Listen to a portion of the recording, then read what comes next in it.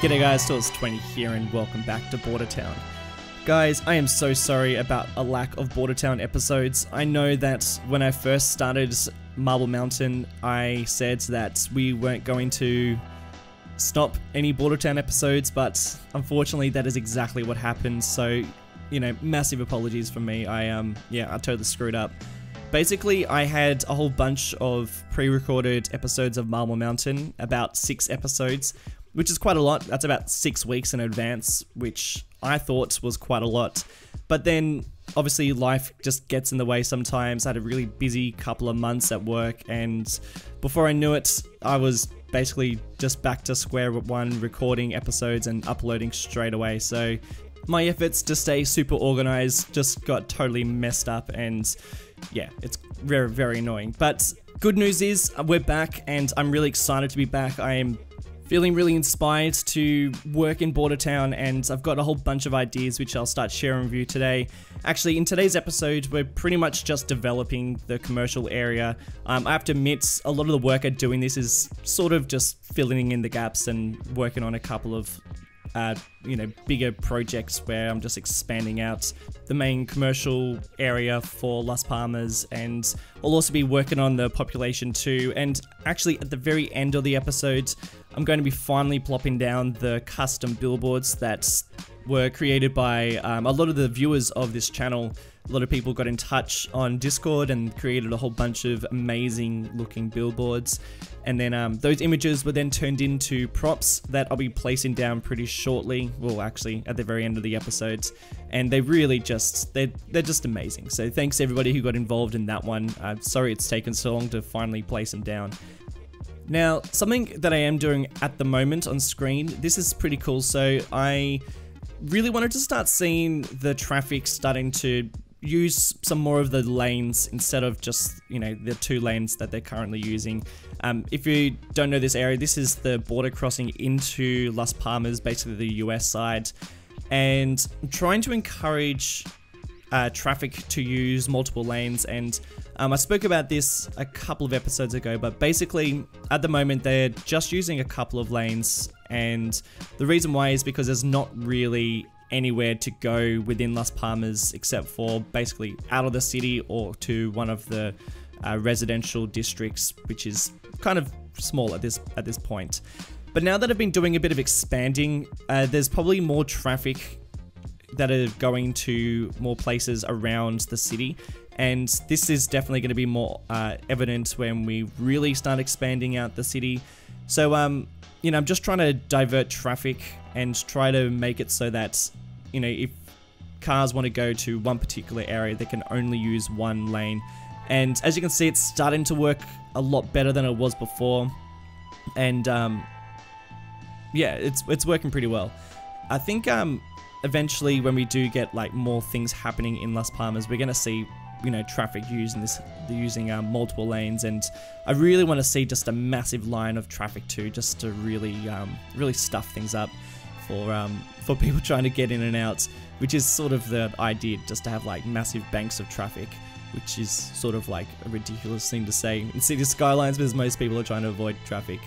And I'm also working on the bus routes too, because I wanted to start seeing some buses coming in and out across the border, and I've got some designated lanes for buses and for trucks, so, you know, that works pretty well. And I actually have to admit, I did this. So all this has been recorded probably about 2 months ago.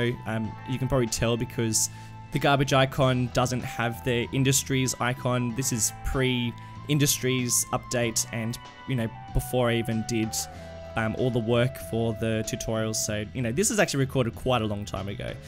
And basically I recorded all this, and I did all the work on Marble Mountain, and I pretty much only just jumped back into Bordertown probably about last week.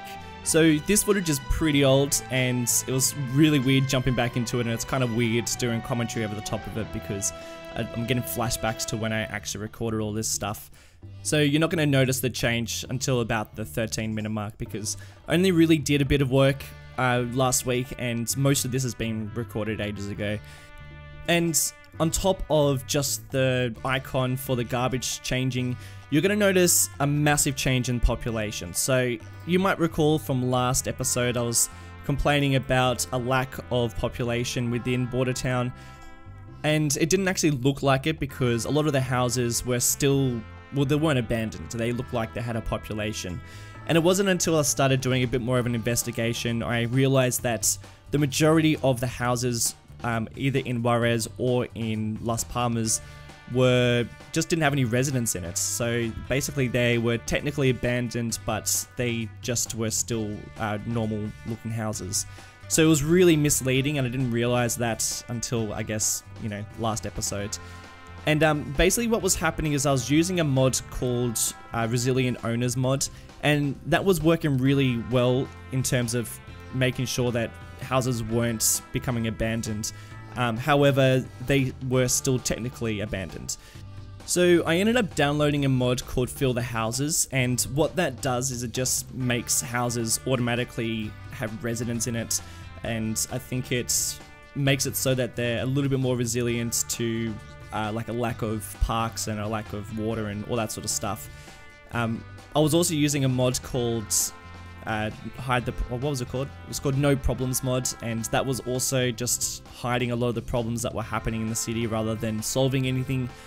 So I got rid of that, got Fill the Houses, and you're going to see like a massive change in population. I think we get pretty close to 10,000, and that is a huge difference. I mean, we're on almost 5,000 at the moment. And to tell you what, you notice a really big difference with the amount of cars, and in particular, the biggest difference I notice, and I need to do something about this because it's sort of ridiculous, but you're going to see a lot of people crossing the border, like a lot. And, you know, at first I was like, oh, this is awesome. Then we're seeing like heaps of people walking around, but it's just like masses amounts of people just walking around the city. There's less drivers and there's more walkers, so I think we're gonna need to change something. I'm pretty sure it has something to do with the fact that we have the only passenger service on this side of the border, and I think a lot of the tourists are getting off at Las Palmas and then crossing the border and going over to Juarez, and it just looks really weird. So I need to like make a couple adjustments there, but I'm really excited the fact that we've actually got more of a population that reflects a big city, which is awesome. And because I got rid of No Problems Mod, I wanted to make sure that no building was becoming abandoned because of a lack of services. So what I ended up doing is I placed like a whole bunch of services all surrounding the city so that there's, you know, and there's always going to be enough hospitals and schools, and there's like a university now. So if you see those things just like in really weird locations, they're just there because I want enough services to basically service the city while we're building up the two cities. And, you know, at the moment we got like no official university or no official power plants, and, you know, those things are going to come later on down the track, but I don't really just want to place them down for the sake of it and then, you know, regret where I put it. This series is sort of all about creating a realistic city so that everything makes sense for where it is, and if I was to jump into those builds right now, then I don't know, I feel like we won't have room for other things that we really need. I feel like I should talk about what I've been doing on screen, but to be honest, I just feel like I'm not really doing anything too special. I'm really just filling in gaps, so I'm sorry if it's a bit boring. I really just wanted to release this episode because I did want to talk about a whole bunch of stuff, and I knew that if I was doing something super interesting on screen, then I probably wouldn't be able to talk about all this admin things. So sorry if it's not that interesting. The next few episodes, though, are going to be just absolute pearls of episodes. I have a lot of really cool things planned. So for instance, we're going to start looking at the skyline, and we're going to work on a highway system in the next episode, which is going to be really awesome. So much more interesting episodes to come. Sorry if it's a little bit dull, this one. What I am starting to do though is I'm starting to figure out what I want the skyline to look like and how I want everything to start taking shape. And I guess on that topic, this is a good segue into this, but something that's been really bothering me about Bordertown is that, so when I first started this series, I was obviously very inspired by El Paso and Juarez, and really wanted to create something of my own based on those two cities. So when I went into this whole series, I was thinking, okay, I'll follow the same layout of the road network, and you know, put the border crossing here, and the downtown will go here, and the highways will go around here. And I really followed the same structure of those two cities, so then I can have like a really strong base to start forming my own city. And then you know, I guess I build the border, and then I build the trains, and then I build this, and I build that, and then all of a sudden I've basically just recreated El Paso. And you know, that's really frustrating because I didn't intend to do that. I totally intended to do my own thing rather than totally following those two cities. And I think what's happened is the fact that I followed such a rigid I guess road structure, and you know, such a unique area. You know, it's not just like I'm building a American city, I'm building a very specific place.